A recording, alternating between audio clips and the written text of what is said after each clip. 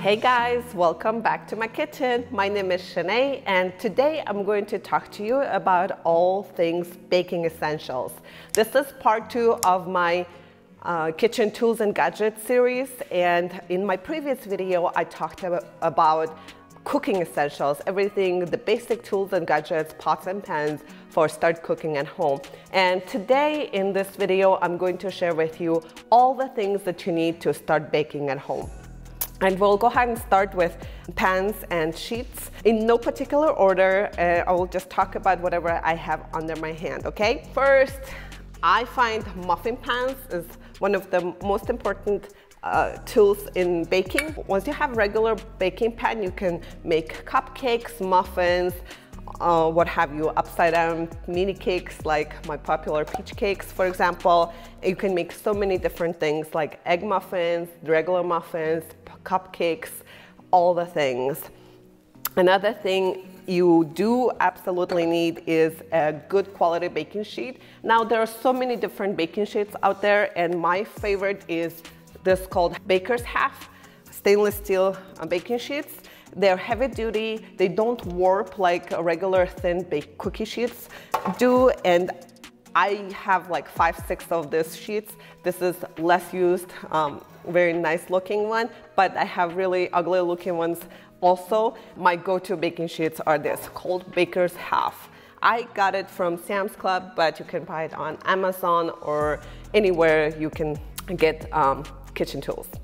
Next, I find 8-inch or 9-inch square baking pan is essential for baking. Here you can make brownies. Who doesn't love brownies, right? I love brownies, and baking brownies in 8 or 9-inch baking pan is perfect. I have 8-inch glass pan, but I would recommend getting a stainless steel or metal baking pan because it conducts the heat better and cooks evenly. But I have glass one because I like to stick to 1 or 2 versions of the things. I just have glass one and it works for me just fine. And the next pan is springform pan.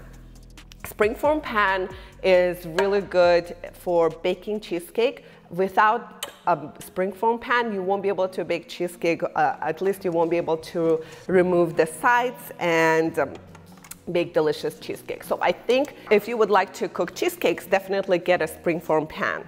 The next essential thing is round cake pans. Now, this is essential if you're planning to make cakes like sponge cake, regular yellow cake, white cake. Hey! Okay, be quiet, okay?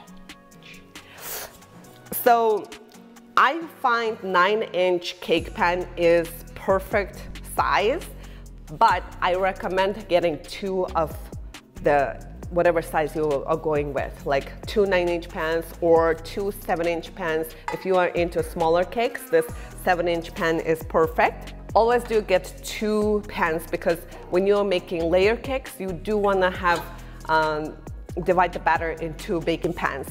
So that's that.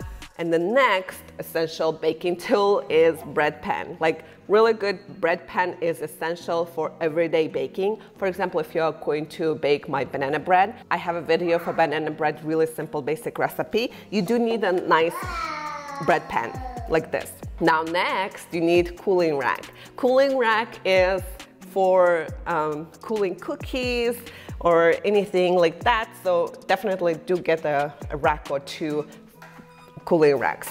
Another tip while I remember this, when you are baking something in a glass or Pyrex dish like this, never ever set a hot baking glass dish on the counter like this because they will break, they will shatter from the shock. They won't be able to transfer heat anywhere, so it's really important to set hot glass baking dish on the cooling rack like this so that heat can go somewhere and cools the pan properly. So up next, I'm going to talk to you about all the little gadgets and tools, so stick around and we'll talk about that next. Okay, let's talk about little tools and gadgets for baking. Absolutely essential. Without this, it's going to be really hard to start baking. In no particular order, again, I'll just talk about things that under my hands. So these are my favorite tools, cookie scoops. And funny enough, I don't necessarily use them for cookies. I use them everything but cookies, actually. I have all three different sizes, small, medium, and large. Most often I use the large size. It scoops up perfect amount of batter for cupcakes. Like when you're baking cupcakes or muffins, if you just fill it with one scoop and fill one each cavity cupcake cup, it's perfect amount for muffins or cupcakes to fill to the top and not over. So cookie scoops are essential. I also like to use the small or medium sized cookie scoops for frosting cupcakes and whatnot. So very handy.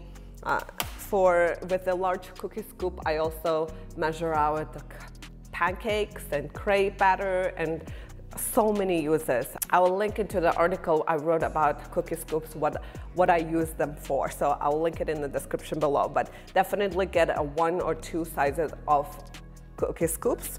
Up next, you definitely do need to have measuring spoons. These are very convenient to measuring out the baking soda, salt, baking powder, those small things, and even vanilla extract in general. Very important.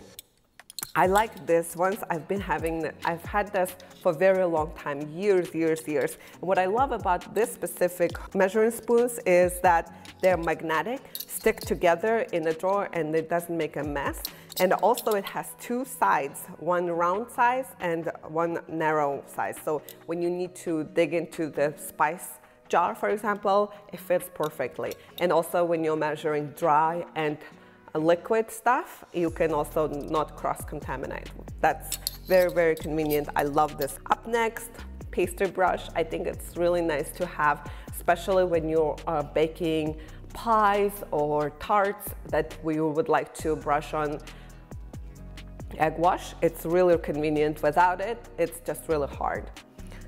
Next, silicone spatulas. Like, I'm obsessed with silicone spatulas, my favorite. I have all the different sizes, shapes, and whatnot, everything. I love this one, silicone scoop. It's for small jobs. It's really perfect and comfortable, and also has a spreader on this side. This was from Temuujin. I will link it down below in the description. People always ask me where it's from, from the pictures and everything, so I really love this. I have 2 different sizes.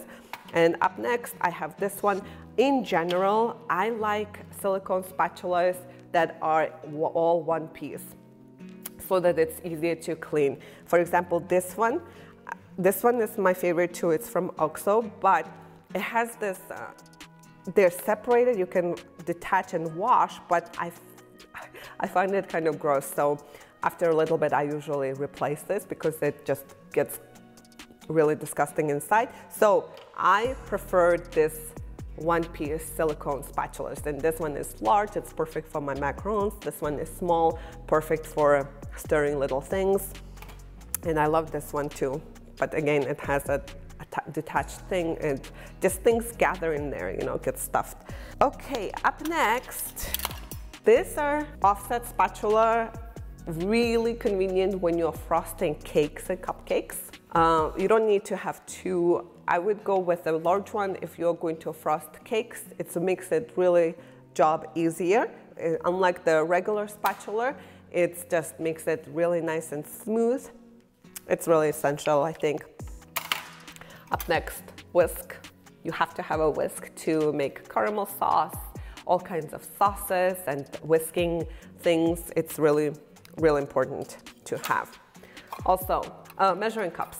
Measuring cups are essential, especially if you bake American style recipes.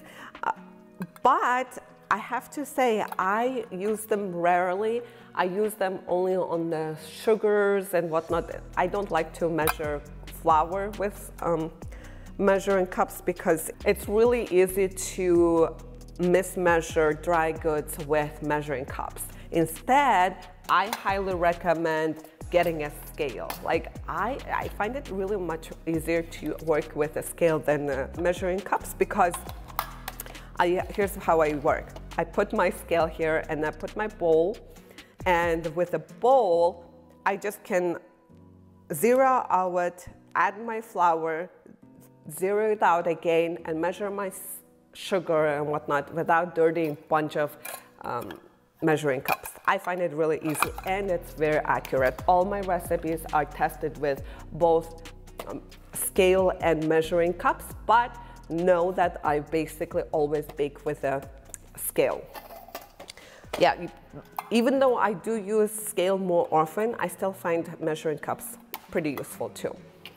Up next, sifter. Sifter is very, very important in baking, because when a lot of recipes for cakes and cupcakes usually call for sifting dry ingredients. Sifting does two jobs: combining like dry ingredients like flour and baking soda, baking powder and whatnot really well. And also second purpose is to aerate the dry ingredients to create that fluffy, delicious cakes or cupcakes. Very, very important. And also for my macarons, obviously we sift all the dry ingredients. Part of it is to aerate, add volume to the dry goods.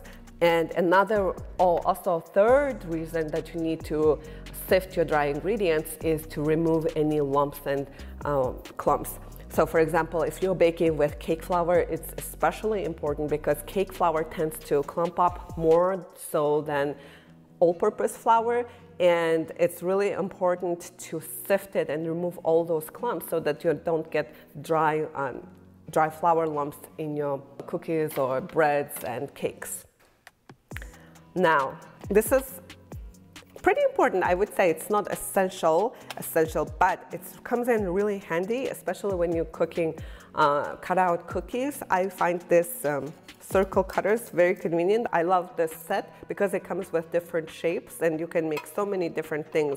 Like cookies, if you don't want to invest in many different cookie shape cutters, you can use circle ones and you can create different shapes with them as well. So I find it very convenient.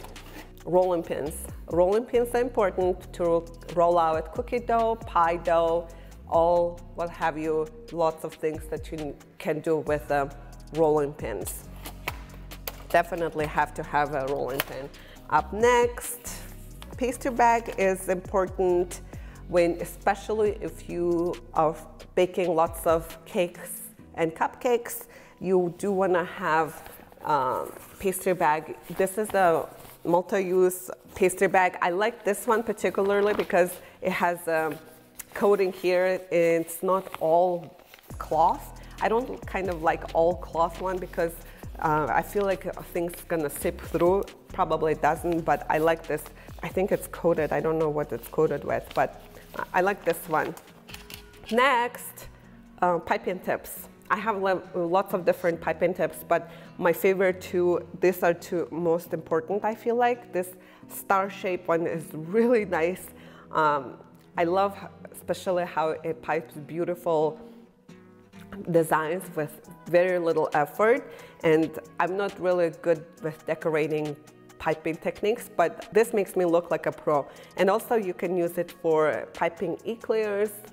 And yeah, there's so many different uses for it. And then plain round tip is also gorgeous. It's important for macarons, but also like for frosting cupcakes or cakes. It comes in really handy. Now let's talk about mixer. I recommend electric mixer for all the beginner bakers.